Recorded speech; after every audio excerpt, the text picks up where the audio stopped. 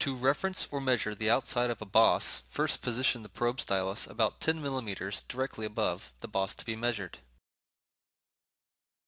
Once in position, switch to MDI mode and call up Blum's Quick Start program with G65 P9700. In the case of referencing the outside diameter of a boss, we only need to specify three variables, S, Z, and W, where S defines the approximate boss diameter, Z instructs a move in Z, and W defines the work coordinate storage location.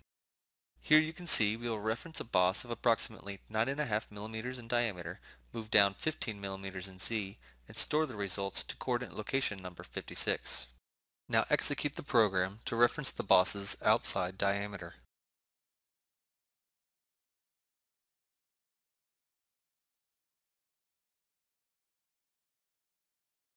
Check the Work Offset page to verify your results. You can also modify the program call to measure the center of a boss in relation to a datum, such as the corner of the workpiece.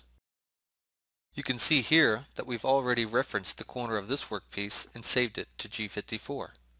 To measure the boss in relation to the corner datum, we use the same program as before.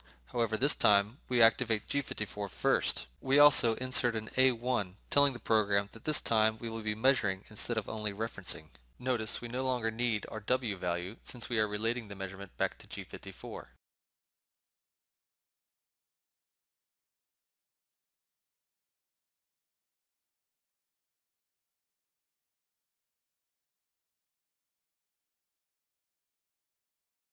Check the results on the Macro Variables page.